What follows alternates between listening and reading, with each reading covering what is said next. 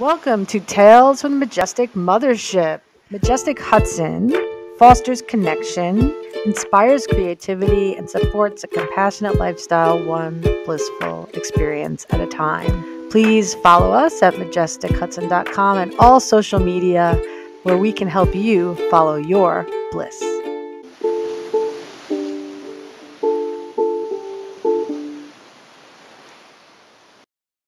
Welcome back to potentially a more consistent air date. Yes, indeed. It's we're back on track. Yeah. It feels so School's good. in. School is in.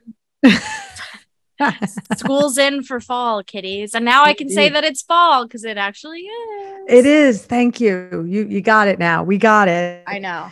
Now I'm allowed to make all those pumpkin spice references. I know. I'm going to make you put like a quarter in a jar after every time. I know. It's going to be fine. It will. The pumpkin spice jar. Exactly. So, yeah, it's a beautiful day. It's Tuesday. It is. I like doing stuff like this on my days off. I know. My head is more clear. Same here. I don't have class on Tuesday, so it's sort of the same like amount. The weekend. It feels like Saturday on a Tuesday, and I kind of like it because there's no traffic. There's nothing going on. No, you sleep in, and you don't think you still have to like run to the farmer's market or something before it closes. I know it's there so is no nice. Farmer's market. Exactly. Everyone's like at work if they do like their typical 9 to 5. So we're not being bothered by anybody. No. Everyone's in the office or they're all at Sweet Green for their lunch break. Most people know. Most people are at the point where like, don't bother Jen on Tuesday. Yeah. We want her to stay in a good mood. Because the witch will come out, the bad witch. It's true. The good witch. It's true. I'm a good witch. We're feeling like a little spooky. Like we're getting there. We're not going all out, but like it's getting close to making its debut. Like it is. Yeah. Like it's October. In my head, it's October. Yeah. Oh, absolutely. I'm already planning like the movie marathon for my roommates and myself for October because I finally get full monopoly during the month of October over the scary movies. Oh, you do? Yes, because I'm never allowed to watch my scary movies in the house because my roommates get too scared and they want nothing to do with it. I wouldn't want you to do that either. Yeah, no one does. And I respect it, but I'm also like, fuck. But in October, I get to show my true colors. So we're doing the classic Nightmare on Elm Street. We're doing The Conjuring. Halloween. Yeah, Halloween. We're doing Saw. We're doing it all. We're doing it's like the comfort, it's like comfort creepy of like. Okay, I get it. I get it. Everybody's got something. Yeah. I don't have an actual like parallel reference to that. That's fair. I can't even go there. There's not even something funny. You like reading the spooky. That's what you like. Oh, yeah. Well, I mean, we're going to do some of that today. Oh, and I have to start thinking about what I'm going to read for October. It's true. Because last year I read The Legend of Sleepy Hollow. Mm-hmm. And you guys seem to like that, but I can't do that again. So I have to find something like equally gothic. Yeah. Victorian or something. Yeah. Oh God. I wish there was like a short version of Interview with the Vampire. Oh, totally. I know. would go crazy about that. I literally did a dedication to Anne Rice on this cast. I think I read something by her. You did. Yeah. Yeah. I love that woman. Great writer. I know. You could do also like maybe Carmilla. Like Carmilla is the novella, I'm pretty sure. So it's definitely shorter and sweet. Yeah, and it's to be shorter. Yeah. Yeah. And it's the first vampire story ever, like before Dracula. Yeah. Really? Yeah. And it's about a female vampire. So before Mary Shelley had like that going on? Oh yeah. Yeah. Huh. Yeah. Couple decades before, I think. Okay. But yeah, it's definitely one of the greater vampire stories ever told, and it got forgotten. But I'm gonna look into that one. That might be. I mean, I'm sure it's as long as Sleepy Hollow. So yeah, I got to start like drinking my tea, getting my pipes warmed up. Totally. Yeah. So now we're ready. We're ready to take on fall in style. Basically, amazing. Yep. I got my rat and my cat. And I'm ready to roll. Yeah, we're all good to go. I know. I'm gonna definitely bring the cat to the store this soon enough. She doesn't really like it that much, but No, really, I feel like there'd be so much to smell. Yeah, I don't know. I guess he's just a little bit. I guess he's more introverted than we think. I guess that's fair. You That's know. true. Yeah, it's definitely his world and we're all just living in it. Yeah, exactly. Yeah, It's kind of like the opposite. He's like, right. "Do not take me to another realm. Do not take me to the mothership." But I will, Yeah, because I'm just a witch that wants her cat around it's on the true. reg. I think. I mean, I want to definitely read something towards the end. We'll start with a Totally. little teaser of something spooky. Right. But I thought we have to do some folklore, and we could get like Totally. micro scary. Like I don't like throwing dirgy things at people, No, no. I They, do they that. I do that on my own time, my off yeah, time. we do that. We have our Yeah. own depressive people. People don't know, you don't need to know what happens when the microphone is off. Yeah, we're not doing a recorded viewing of the Saw franchise. That's Yeah, exactly. that's for my off hours. Yeah, exactly. Yeah, and you don't need to know like what was I? Oh, but I can't even tell that story. Oh well, forget it. See? Some We things all are have not meant secrets. for the mics, folks. Just use your imagination. It's all good. Yes. But let's get into some folklore. And then I thought we could talk. So we should talk about the evil eye. That's the folklore. Yes. Right? Totally. Everybody's into the evil eye in general. I I mean, know. it's a huge symbol. We'll talk, but then I want to talk about some crystals that may come across as being a little scary. Yeah. Not that we Totally. can't utilize them to great positive effects, but Yeah. like a good witch, you have to use them effectively. Yeah. You can't Totally. just fuck around with crystals, people. No. They're No. our friends. They are our friends. They're very much like they fall into the witchy category of all the things we love. Cats, crystals, you can interact with them, you can love them, you can utilize them to your Yes. emotional benefit. Right. But it has to be on their terms. Yes. And which like it's kind of like that saying, keep your friends close and your enemies closer. Yes. Well, we're gonna tell you about the crystals that could go wrong on you if we don't keep them close and know enough about them. like our famously known mortal enemies, Stephanie and Hare. Yes. Because of course we're at odds just constantly with those two fuckers. But yeah, there's definitely, and I think it's fun to get a little spooky. There's some crystals that it's that time of year. Totally beneficial, but they come from, they've got some interesting kind of spooktastic origins. Yes. So I don't know. It's fun to explore it. Yeah, totally. We're going to just throw those out there because we thought you guys should know. Yeah. And it just makes it fun. So, but first, I definitely want to talk about the evil eye. Yeah. Duh. Great. Because, I mean, its origin goes way back, like superstitions and whatnot, right to Mesopotamia, right? But first of all, the name, it's Italian anyway. If you were like to really draw out the true name of the evil eye, right? It's Malocchio. Malocchio. Exactly. And I could say that because my birth name is Nuccio. Okay. So I didn't even have to practice that. It's true. Came naturally. She was born for this and this only. Exactly. I was born for this moment in time. Exactly. So what do you know about the evil eye?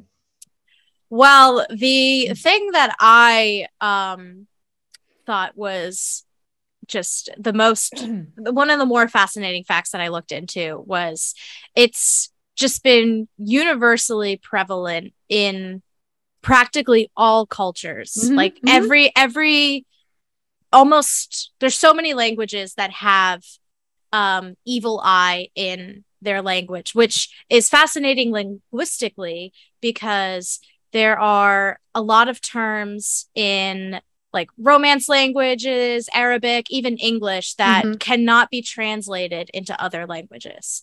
That's why when you read a book that's translated in French, it's never going to be a direct word for word template for what was in English, which is why this is so fascinating culturally, because in Turkish, Greek, Hebrew, Romanian, Italian, Spanish, Arabic, Persian, they all have evil eye as like an exact translation. That's crazy. That's a kind of a cool fact. I really like that. That's a fun fact. Yeah. So I know for all my linguistic nerds, I don't know.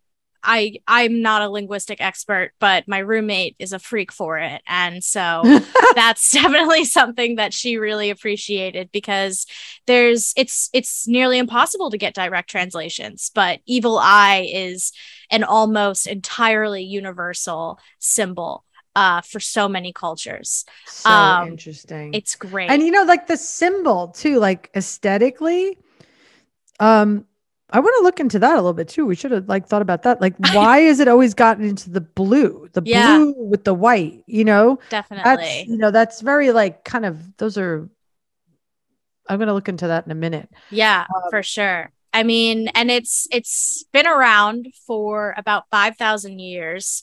And like I said, it's been present across various religions and cultures, but where it ended up being the most prevalent was witchcraft. Which is just it's fun, I love me. I mean, Salem's a 40-minute drive from where I live. Love me the witchy things, you know? It's going to be great. Like bumper to bumper there in about 2 weeks. I know. Now, actually. Okay, I already figured it out. Where's our resident ceramicist? Althea would love this.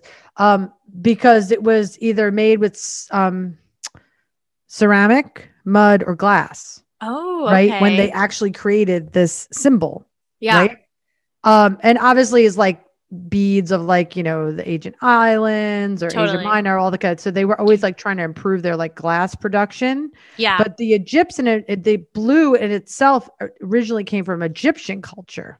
Right. Because when Egyptian glazed mud contains a high percentage of oxides and copper, and cobalt, which gives it the blue color when baked. Wow. Now that is some fine art, people. Yeah, totally. So we covered our linguistic nerds and our ceramic nerds. We got a fact for everyone. Yeah. Oh my God. So here's the funny thing. So when people talk about the evil eye, right?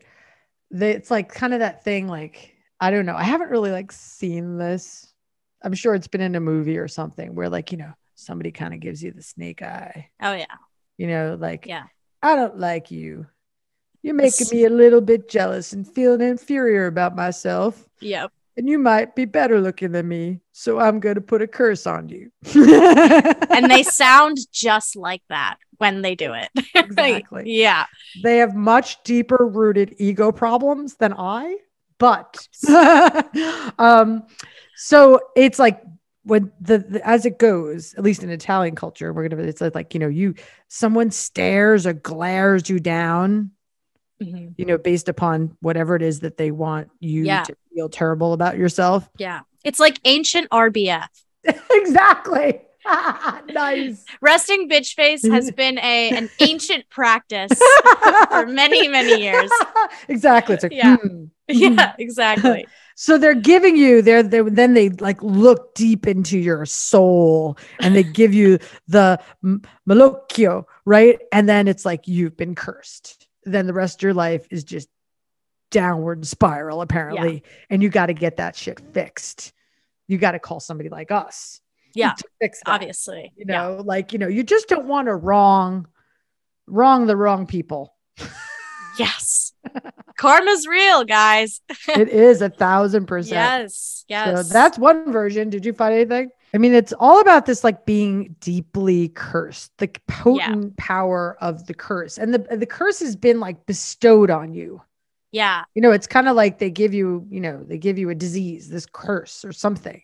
Well, it's so fascinating too, because in relation to sort of its versatility, I feel like when we talk about curses and hexes, it's kind of exclusively attributed to witchcraft and Salem but historically it's been going on for years, I mean forever. Yeah. If you look at even Cassandra, from Greek stories, she was cursed with, like being able to tell the future, and everyone just thought she was a lunatic. Right. When really she carried wisdom, and was able to perceive death and destruction. So it's just so interesting because not only is it a kind of almost completely universal translation, but also in what it represents, it's very well known and widespread throughout all the cultures. And when attributing, the practice of hexes and karma and bad luck, like that's seen all over the freaking place. Right. So the evil eye is just sort of like an encapsulation of all that, basically. It's also like, I look at it, whether it's the language you said you were talking about, right? Yeah. But the image and the actual like lore of it all are all the same. And the image, like that image, the evil eye, the blue eye, is also universal. Yeah. It transcends time and space. Yeah. So it is quite magical, actually. It's like the one thing everyone agrees on what it means, what it is. Like there's no like black and white on what it represents. It's like the first thing that all the cultures are like, oh yeah, it means this. It's what this should mean. Yeah. I mean, like a lot of people question it, which is why we're here, but they know that it means it's some kind of protection. Definitely. Yeah. And I do, I kind of applaud that in different ways, because it's something, there's very few images that have transcended time and space, really, if you want to really put it that way. Yeah. So I like this little thing that came up, an eye for an eye. I like how they said an eye for an eye. The title of this one great on the BBC. Love it. Belief in the evil eye has transcended mere superstition, with a number of elevated thinkers attesting to its veracity. One of the most notable examples was the Greek philosopher Plutarch, who in his Symposiacs suggested a scientific explanation that the human eye had the power of realizing invisible rays of energy that were in some cases potent enough to, excuse me for saying this in advance, kill children or small animals. Oh. What's more, Plutarch claims that certain people possess an even stronger ability to fascinate, citing that groups of people to the Black Sea being uncannily proficient at bestowing upon people this curse. Wow. So that they're most adept at delivering the curse. It said that ones who are most adept at delivering the curse have blue eyes. Oh, because it's a genetic rarity in the Mediterranean. I feel like that also must stem from, like how it was shown through like the glass and the clay too. Yes. I'm sure that helped sort of carry that message. That's crazy. I'm going to literally waddle up to all my siblings and be like, guys are fucked. Like, like I'm the only brown-eyed girl here. You all are freaking doomed. Yeah. You're cursing people left and right. You don't know it. It's like, I want to look up right now. Is there any way we can find it? Who are the best blue-eyed goddesses of Mediterranean? Yeah, totally. Athena. Oh, well, duh. Yeah. She got blue eyes? That never came up. That's crazy. Bright-eyed with gleaming eyes. Wow. Let's see. There's a lot of ones. Mariana, La Mer, because she had, ocean. Eyes look like the ocean. Let's see. Yeah, those are a couple. Wow. I wonder if, even though like we're not near the Black Sea, like where the Hudson Valley natives fall on the ranking of being able to distribute the curse. Oh my God, there may be a part two. Folks. Yeah, who knows? There may be a part two. Thank you for bringing us back around to our current domain. Yes, exactly. We're traveling all over the globe right now mentally. Will the blue-eyed goddesses of the Hudson Valley please get in touch with us during the season? Please stand up. Please stand up. Yeah. Refrain from cursing me. Just bring the information this way. Yes. Kindly close your eyes to avoid potentially passing it on. Oh my God. So funny. So speaking of the goddesses and those types of things, I have to start with one weird poem getting into season. Yes. I'm gonna do Lenore at the end, but I definitely need to do Her Kind by Anne Sexton because it's so witchy. Yeah. And I've probably done like 3 TikToks on this already, folks. I've refrained from posting any of them because people are gonna be like, Jen might be suicidal. We might need to take care of her. No, I'm kidding, but I'm a happy poet. All right, Her Kind by Anne Sexton. I have gone out a possessed witch, haunting the black air, braver at night, dreaming evil. I have done my hitch over the plain houses, light by light. Lonely thing, 12-fingered out of mind. A woman like that is not a woman quite. I have been her kind. I've found the warm caves in the woods and filled them with skillets, carvings, shelves, closets, silks, innumerable goods. Fixed the suppers for the worms and the elves, whining, rearranging the disaligned. A woman like that is misunderstood. I have been her kind. I have ridden in your cart, driver, waved my nude arms at villages going by, learning the last bright routes, survivor, where your flames still bite my thigh and my ribs crack where your wheels wind. A woman like that is not ashamed to die. I have been her kind. So Anne Sexton was basically giving the evil eye to everybody. Yes. Yes. Oh my God. I love that. There's so much empowerment there. Like, and it's very it's a ritual. That is a ritual poem. It's talking about her doing a ritual. Yeah. Embracing her femininity. I'm just drinking lemon water, folks. Yeah, I know what's happening here. She's a proud feminist.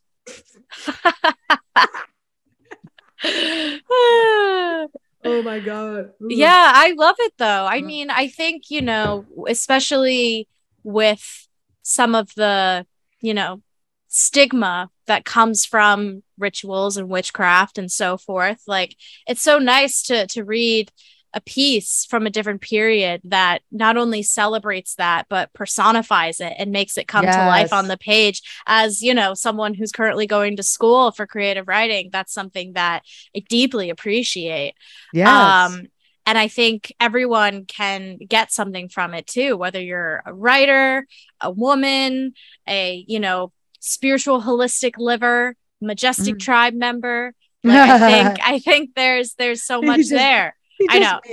That he's cue. Like, that's me. I don't know. I think there's so much to take away there. And I think it's applicable to everybody in some form or another. It's a good one. It's a good one. It's a great one. And it's perfectly spooky. I'm loving the debut for the spook. Exactly. It's Maybe great. Another one for next time I don't know what our time is. You might totally. But so okay. This is our annual announcement to say don't fucking buy Moldavite. Yeah, exactly. Get off of that part of Etsy. Go somewhere else. Yeah, because first of all, it might also just be like, not Moldavite. Right. Yeah. I mean, for starters, just have some weird placebo effect. Yeah. Then you get, the first bad thing that could happen is you just get ripped off. The second bad thing that could happen is you don't get ripped off and it's the real deal. Tell them the story you found out about the mollusks. Oh, okay. Well, that is cool. This is more cool than creepy. I think it's dependent. We're trying not to creep you guys out. We just witchcraft is a little bit about morphing and shape-shifting and things like that. And you could do that physically with your psyche, but your aura, like at the end of the day, we're here to help you protect your aura. So information is power. How about that? Yeah. And the creeping people out is really, truly where I shine. Sometimes too well. This is where I emerge. I believe the Halloween episode we did last year, I was wearing a black wig. Oh my God, we have to do that again. We have to do that. Yeah, exactly. But the really cool fact that I found that was just like a little mystical and creepy was the fact that crystals and stones can naturally form from some living organisms, which I found fascinating because we normally attribute it to, you know, they're found in caves or like, you know, underground under like insane amounts of pressure. So we're taking a deep, deep dive into the ocean, which we know practically nothing about, scientifically speaking. I found that most mollusks and corals naturally produce aragonite as a shell or an endoskeleton. Huh. Yes. So they make their own skeleton. They produce their own skeleton, and they produce aragonite, and it's a natural ability to produce the crystal as protection against predators. Yeah. And it's, you know, it's their, I think endo is internal. So it's the aragonite inside. They have aragonite inside plating their skeleton for protection against predators. Okay, that's kind of wicked cool. I know. I thought so too. It's like, imagine we could like sit here and be like magic wand and like, bing. Yep. Like, I want to be my skeleton to be covered in aquamarine, or preaching to the choir, like, I know. Like, or any other thing, like, you know, you're walking into like a meeting with, or some kind of, it's like zing, black tourmaline. Yep. Dude, if my skeleton was plated with black tourmaline, I would never have an issue again. We won't need a biomat anymore. Hey, you know when people ask you for your superpower, what superpower do you want? I want to be able to coat my skeleton in any crystal I want it. Yeah. Can you imagine? You wouldn't have to put a crystal in your pocket ever again. I know. Yeah. I know. Do you know how many times I've lost crystals to a washing machine because I forgot that it was in there? You know, if my skeleton was plated, I would never have to do that again. I wouldn't have to put crystals in my bath. Yep. They would just be there. Yeah. It'd be perfect. Remember when I put amethyst in my pocket and I got too harmonious and I crashed into a lamppost on a bike? Like, I should have had a different one plated on my skeleton. Remember that time I had to go to the bank so I wouldn't bounce a check? Imagine if my skeleton was covered in pyrite.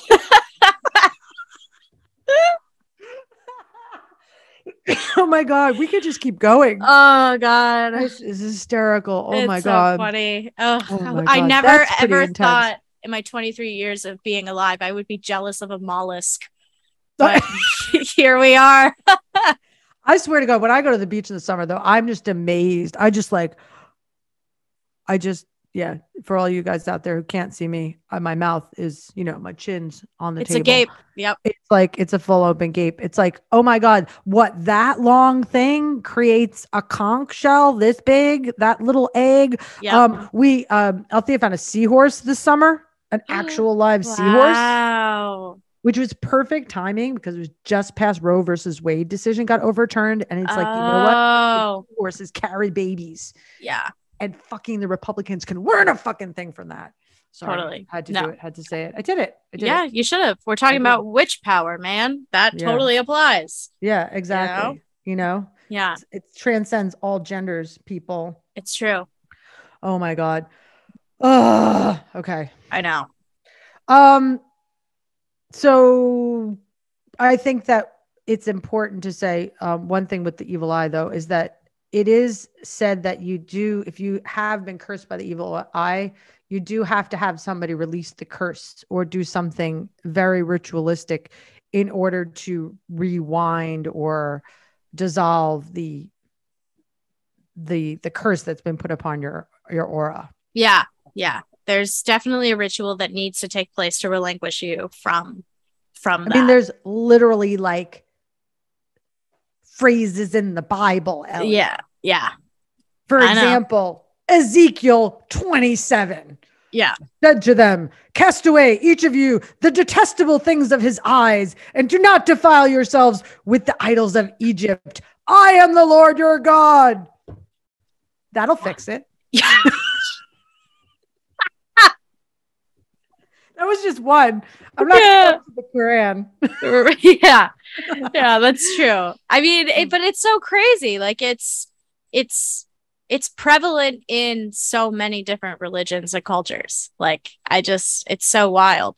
Even some of the people who for whatever their beliefs are like adamantly against it, like it's in their culture too, you know, Right. Whether they know it or not. And I just think that's super cool. It's just, like we're all connected, man. We've all got the image right there. Even with the mollusks, guys. Like it's like they're but we can learn a thing or two from the mollusks. Yeah. I just can't speak today. No, you got it. I mean, that in a way, it's a healing ritual, and we do that with our aura. How do we dispel the being a victim of the evil eye? We cleanse. Yeah. And it's so like amazing and purposeful and a celebration of the cycle of life. That's something that a living creature produces for protection is something that we then go on to use for protection. Yeah. I just think that's dope. Yeah. I mean, it's also like very concrete. I mean, I love that analogy also is the analogy of the skeleton, which is also like, kind of a hyped up image during Halloween. Right. Oh, yeah. But then like actual witches and healers that were to actually dispel any kind of evil presence, they're using like oils and water and fire. Yeah. That's accompanied by like sacred prayer and free. So there's like this dichotomy of great freedom, but also great protection, great actual physical protection. Totally. Yeah. I love it. This is probably also why they made it out of like, ceramic and glass. Probably. Absolutely. There's like a whole nother thing about it being crafted. Yeah. I bet you like the local dude in every town who made evil eyes, they're like, he's got it going on. He must have been just like skipping through town. Nothing's gonna hurt me. Probably. It was like, fucking try and curse me. You won't be able to do it.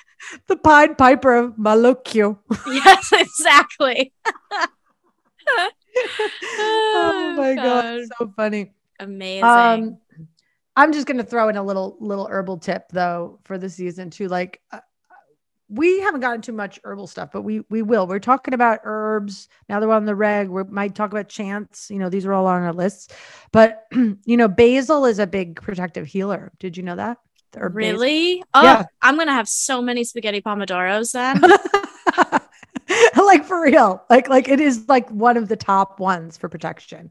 Perfect. Basil and rue. Like I've used it in many a ritual. Oh, that's great to know. Yeah, and it also brings like abundance on and things of that sort. Yeah, I mean, I've always thought nobody can touch me when I'm eating a spaghetti pomodoro, and now I know why. So it's like, don't go near her. She's got a pizza. I got the baby. I mean, that's been universally true for years. Don't come near me when I'm eating a pizza. But now it has spiritual integrity to it. 1,000%. Oh my God, I'm dying. Oh, that's so funny. Oh my God. All right. I hope you guys are laughing along. I'm going to put basil in the new spellcaster's box. Totally. With our last 4.5 minutes, do you want to read your Lenore? Yeah, I'll do that. Yeah, let's do that. Great. Okay, we've gone through so many cool things, but I'm going to close with one more really cool, get us into the Halloween spirit. Yeah. I mean, how could I not read some Edgar Allan Poe?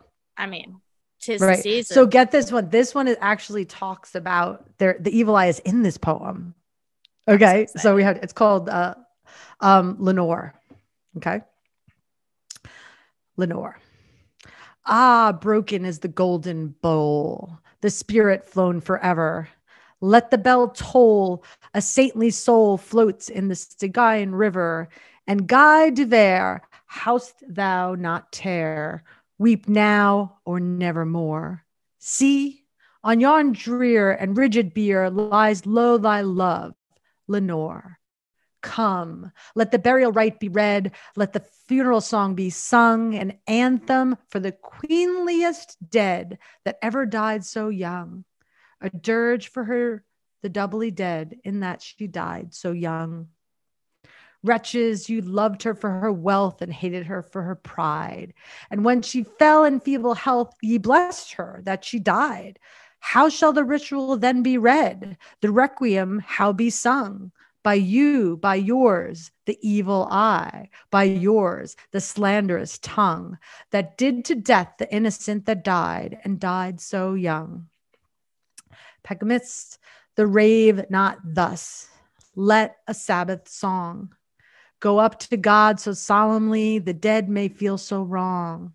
The sweet Lenore hath gone before with hope that flew beside, leaving thee wild for the dear child that should have been thy bride. For her, the fair and debonair, and now so lowly lies, the life upon her yellow hair, but not within her eyes. The life still there upon her hair, the death upon her eyes. Avant tonight, my heart is light. No dirge will I upraise, but waft the angel on her flight with the pain of old days. Let no bell toll, lest her sweet soul, amid its hallowed mirth, should catch the note as it doth float up from the damned earth. To friends above, from fiends below, the indignant ghost is riven from hell onto a high estate, far up within the heaven, from grief and groan to a golden throne beside the King of heaven. Amazing. There's so much in there. Yeah. Queenliest died. I know, right? Ritual, like, oh, we need to like dive into that one a little bit more. It's like totally a moment of silence for Lenore. Jeez. I know. Clearly people liked her. Yeah. But resented her for her pride. Like, I mean, it's just somebody put the evil eye on her. Yeah, totally. And we weren't there to reverse it. No. I'm so sorry. Yeah. Yeah. We should have been born sooner. I know. Maybe another time. Yes, exactly. But there you go. Edgar Allan Poe. Yes. That's actually something I could. What's that other one? Oh no, The Raven. Oh yeah, that's The Raven. That is a good one. Well, but maybe next week. We should have it. We should do more October. Yeah, on the lead up to Halloween, we got a spooky poem per episode. It would be really fun, I think. Yeah. Well, we've got you guys covered from all evil eyes. So hang in there. Yep. And we'll be talking to you soon enough. Take care, guys. Bye. Bye.